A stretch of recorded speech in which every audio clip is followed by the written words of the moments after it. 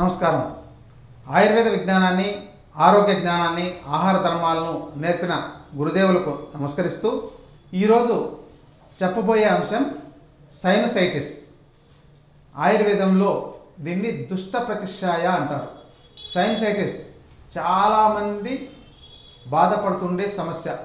మీరు చాలామంది గమనించుంటారు, లేదా సైనసైటిస్ ఉన్నవాళ్ళు ఈ విషయాన్ని బాగా వినండి.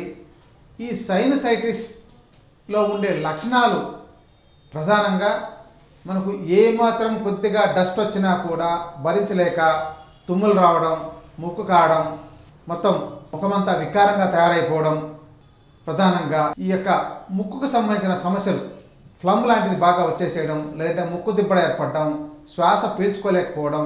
ఏ చల్లటి వాతావరణంలోకి వెళ్ళినట్లయితే వెంటనే ఆ వాతావరణం వల్ల ఈ ముక్కు దిబ్బడ, ముక్కు సంబంధించిన సమస్య, ముక్కు అంతా ఎర్రగా అయిపోవడం, కళ్ళు ఎర్రగా అయిపోవడం, తలనొప్పి రావడం, ముక్కులో మొత్తం ఏదో లోపల చేరిపోయి బ్లాక్ అయిపోయినట్టు అయిపోయి తలనొప్పి రావడం, ఈ లక్షణాలన్నీ సైనసైటిస్లో ఉంటాయి. ఈ సైనసైటిస్ అనుభవించే వాళ్ళకే ఈ సమస్య తెలుస్తుంటుంది. మరికొంతమందికి అయితే ఈ ముక్కులో లోపల కఫం పేరుకుపోవడంతో పాటు మాంసం వృద్ధి చెంది ఉంటుంది. ఇది తీవ్రమైన స్థాయిలో జరుగుతుంది. అందుకని ఆధునికంగా వెళ్ళి ఎక్స్రే తీయించినా, ఎంఆర్ఐలు చేయించినా, ఇక్కడ మీకు డిఎన్ఎస్ అని, పిఎన్ఎస్ అని రకరకాల పేర్లు పెట్టారు. ఈ డీవియేషన్ ఆఫ్ నాజల్ సిప్టమ్, ఇది వంకరగా ఉందండి, మీకు ఇది ఆపరేషన్ చేయాలి, అది చేస్తేనే తగ్గుతుంది, లేకపోతే లేదు అని చెప్తుంటారు. అది విని చాలామంది ఆపరేషన్ కూడా చేయించుకున్నారు. అయినా సరే 3-4 నెలల్లో మళ్ళీ ఈ సమస్య వచ్చేస్తుంది. లోపల ఆ యొక్క మాంసం వృద్ధి అయిపోతుంది. దీంతో నిత్య జీవనంలో చాలా రకాల సమస్యలు, ఇక అది ఏదైనా కావచ్చు. దీనివల్ల ఇబ్బంది పడుతూ వాళ్ళ పని వాళ్ళు చేసుకోలేక ఆఫీసులకు వెళ్ళే వాళ్ళు కూడా ఆగిపోయిన వాళ్ళు కూడా ఉన్నారు. ఇక చిన్న పిల్లల్లో నుంచి కూడా ఈ సమస్య ఉంటుంది. కొంతమంది అయితే స్కూళ్ళలో చూడండి, ఎప్పుడు కర్చీపులు పెట్టుకొని ముక్కు పీలుస్తూ లాగుతూ ఉంటారు అనమాట, ముక్కు ఎగరేస్తూ ఉండడమే. రెండవది, కొన్ని ప్రాంతాల్లో పొడి లాంటిది అలవాటు అయిపోయి ఉంటుంది, ఆ పొడిని పీలుస్తుంటారు, ముక్కు పొడిని పీలుస్తుండడం. ఎక్కువగా తమిళనాడు ప్రాంతాల్లో ఈ అలవాటు ఉంది. మరి ఈ సమస్య రావడానికి కారణాలేంటి? ఈ దుష్ట ప్రతిష్ఠాయ, ఈ సైనసైటిస్ రావడానికి కారణాలేంటి? రావడానికి కారణాల్లో ప్రధానమైనది మన ఆహారం, జీవన విధానం. ముఖ్యంగా మురుగునీరు, అంటే మనం తీసుకునే నీళ్ళంతా చాలామంది మంచినీళ్ళు అనుకుంటుంటారు. చాలా వరకు మంచినీళ్ళు కాదు, మురుగునీళ్ళే తీసుకుంటున్నారు. ఎందుకంటే దాన్ని మరిగించట్లేదు, వడపోయట్లేదు. మీరు సాధారణంగా ఎక్కడైతే వచ్చిందో ఆ నీళ్ళలో మున్సిపల్ వాటర్ అయినా, చెరువు నీళ్ళైనా, బావి నీళ్ళైనా ఏవైనా వస్తే వాటిని మీరు అట్లే తాగితే మరి అవి మురుగునీళ్ళే కదా. వాటిని మీరు ఎలా శుభ్రం చేసుకున్నారు? మీ యొక్క ఆహార పదార్థాలను శుభ్రం చేసుకుంటారు. మీరు బియ్యం కొనుక్కొస్తే దాంతో మట్టి ఉందో లేదో చూస్తున్నారు, కూరగాయలు కడుగుతున్నారు, ఆకుకూరలు కడుగుతున్నారు, అన్నీ చేస్తున్నారు. మరి ఇదన్నిటికీ నీటిని వాడుతున్నారు. మరి నీరు శుభ్రంగా ఉందా?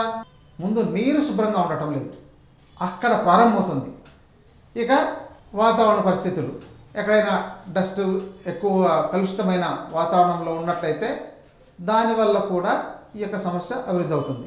ఇక జలుబు చేస్తే, ఆ జలుబు చేయడం కూడా మన యొక్క ఆహారము, జీవన విధానము, వాతావరణము, వీటి వల్లే జలుబు చేస్తుంది. ఎప్పుడైనా జలుబు చేస్తే దానికి సరైన చికిత్స తీసుకోకుండా మీరు ఎక్కువ కాలం పాటు కొనసాగిస్తూ పోతే అది అలర్జీగా మారి తర్వాత అది సైనసైటిస్గా మారుతుంది. ప్రతిష్ఠాయ అంటే జలుబు, దుష్ట ప్రతిష్ఠాయ అంటే జలుబు దూషితమైందే దుష్ట ప్రతిష్ఠాయ. ఇలా ఈ యొక్క సైనసైటిస్ అభివృద్ధి చెందిన తర్వాత మీరు దీన్ని చికిత్స చేయకపోతే చివరికి అది అస్తమాగా కూడా రావచ్చు, క్యాన్సర్గా కూడా కనబట్టవచ్చు. ఎందుకంటే ఒక ఆయన మొన్న వచ్చారు, ఈ ఏరియాలో ప్రాంతంలో మొత్తం క్యాన్సర్ డెవలప్ అయింది. ఎందుకనంటే చాలా కాలం నుంచి ఈ సైనటిస్, అలర్జిక్ రైనటిస్ అని కూడా అంటారు, దీంతో బాధపడడం వల్ల ఈ మొత్తం ప్రాంతం అంతాను క్యాన్సర్గా మారిపోయింది. ఇక దానికి చికిత్స చేసుకోవాలంటే అది సాధారణమైన చికిత్సల్లో అయితే పర్లేదు, లేకపోతే శస్త్రచికిత్సలు కూడా కాకపోతే ఇక అంతే సంగతులు. అందుకని మీరు ఈ దుష్ట ప్రతిష్ఠాయాన్ని నిర్లక్ష్యం చేయొద్దు, ఆలస్యం చేయొద్దు. ఇక సర్జరీ చేయించవచ్చా అంటే సర్జరీ చేయడం వల్ల మీకు ఎలాంటి ప్రయోజనము జరగదు. పరిష్కారం ఏంటంటే ముందు మీ ఆహారం మారడం, మీ జీవన విధానం మారడం, అలాగే మీరు తీసుకునే నీళ్లు ముందు శుభ్రం చేసుకోవాలి.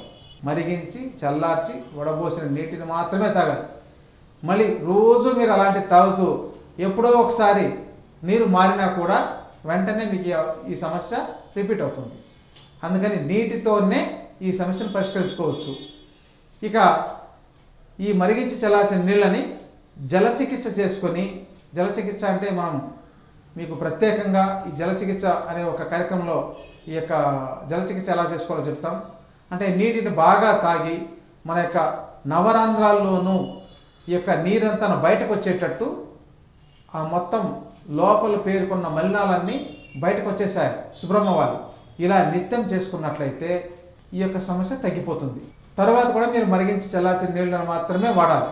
మీరు మురుగునీరులోకి మంచినీరు కొంత పోసినా ఎక్కువ పోసినా మురుగునీరే అవుతుంది. ఒకవేళ మంచినీటిలో కొంతే మురుగునీరు కలిసిందండి అన్నా కూడా అది మురుగునీరే అవుతుంది. మీరు రోజు మంచినీళ్ళు తీసుకుంటూ, అంటే మరిగించి చల్లార్చిన నీళ్ళు తీసుకుంటూ ఏదో ఒక్కసారి నేను తప్పని పరిస్థితుల్లో రాజీ పడిపోయానండి, అక్కడ ఫంక్షన్లో తాగాల్సి వచ్చింది, అందుకని మినరల్ వాటర్ తీసుకుని తాగేశానంటే దాన్ని ఎవరూ రక్షించలేరు. ఇలా మీరు నీటితోనే ఈ యొక్క సమస్యను తగ్గించుకోవచ్చు. ఒకవేళ మీకు ముక్కులోనే లోపల గనక దుర్మాంసం అభివృద్ధి చెందినట్లయితే దానికి ఆయుర్వేదంలో ఒక ప్రత్యేకమైన చికిత్స ఉంది. ఈ చికిత్సను వైద్యుల పర్యవేక్షణలోనే తీసుకోవాలి. అలాంటి చికిత్స ఆయుర్వేదంలో ఉంది. దీన్ని ఆయుర్వేదుల వైద్యుల పర్యవేక్షణలో మీరు తీసుకోండి. లేదా మీకు అందుబాటులో లేదు, మీరే మా వద్దకు వచ్చి మేము చికిత్స చేయించుకుంటాం అని అంటే మేము చెప్పిన ఆహార ధర్మాలని, ఆరోగ్య ధర్మాలను మీరు పాటిస్తూ మేము చెప్పిన చికిత్సలు తీసుకుంటే ఈ సమస్య ఓ నెల నుంచి 40 రోజుల్లో పూర్తిగా శాశ్వతంగా మీకు మళ్ళీ వచ్చే అవకాశం లేకుండా నిర్మూలించవచ్చు. అంత మంచి చికిత్స మన ఆధునికంగా ఈ వైద్యంలో ఉంది. ఇలాంటి చికిత్సను మీరు తీసుకొని మీ యొక్క ఈ సైనసైటిస్ అనే సమస్య మళ్ళీ మీ జీవితంలో రాకుండా కాపాడుకోండి. వచ్చున్నా సరే కాపాడుకోండి. మీ పిల్లలకి ఇప్పుడే ఇలాంటిది ఏదైనా వస్తున్నట్లయితే వెంటనే వాళ్ళకి చికిత్స చేసి పూర్తిగా లేకుండా చేసుకోండి. మీరు అనవసరమైన ఈ రిపోర్ట్లన్నీ చేయించి ఈ డాక్టర్ని ఆ డాక్టర్ని ఎక్కడ తిరిగినా కూడా ఆధునిక వైద్యంలో కాదు కదా, ఏ వైద్యంలోనూ కూడా సరైన పరిష్కారం దొరకకుండా మా దగ్గర వచ్చి చికిత్స చేసుకొని మళ్ళీ రిపీట్ కాకుండా, ఇప్పటిదాకా ఒక్కళ్ళకు కూడా ఆ సమస్య మళ్ళీ రిపీట్ కాలేదు, అందరూ చాలా బాగుందండి, మాకు పూర్తిగా పోయింది, ఇంత శాశ్వతంగా పోయింది అని చెప్పిన వాళ్ళే 100లో 99% మంది ఉన్నారు. ఇంకా ఇద్దరు అనేది వాళ్ళ యొక్క ఆహార ధర్మాలు, ఆరోగ్య ధర్మాలను బట్టి ఆధారపడి ఉంటుంది. కాబట్టి ఈ చికిత్సను చేసుకొని మీరు సత్ఫలితాలు పొంది ఆరోగ్యకరంగా ఉండండి. నమస్కారం.